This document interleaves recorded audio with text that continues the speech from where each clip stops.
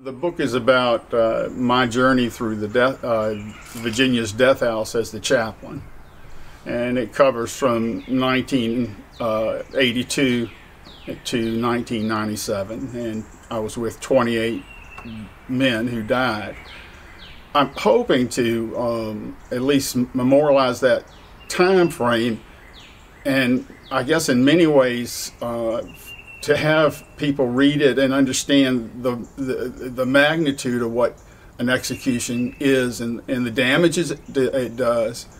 And also, for me personally as a minister, was the arising spirituality that evolved while we were there, because we really created a sacred place in the death chamber, in the death house, you know, in working with these men.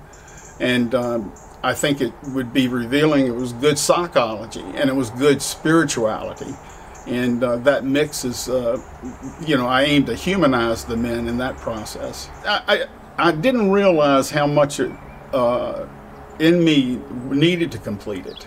I mean, I knew it was sort of like something I had started and I wanted to do, and